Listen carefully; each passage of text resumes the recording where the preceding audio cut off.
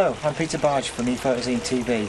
I'm just going to show you a small tip now that will help you improve your metering when you're taking a photograph.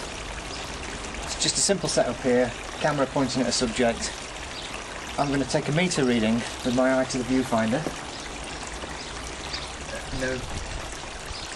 The meter reading is 1/10 of a second at f5.6. So I'm then going to take the shot with my eye at the viewfinder. You can see the result here.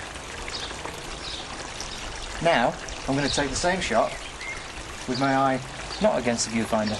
Now when you've got a camera on a tripod, it's likely you might do that. You look through the viewfinder, you'll get everything set up, you move away and then you'll take the shot. Now look at the difference. The reason for this is light goes through the viewfinder and affects the exposure meter. The exposure meter thinks it's brighter than it actually is, so it will underexpose the picture, as you can see here. In the old days, camera manufacturers used to have a blind. Some of the Pro models still do. If your camera doesn't have a blind on the viewfinder and you're moving away from the camera, just cover your hand over it like that and you'll get the same result.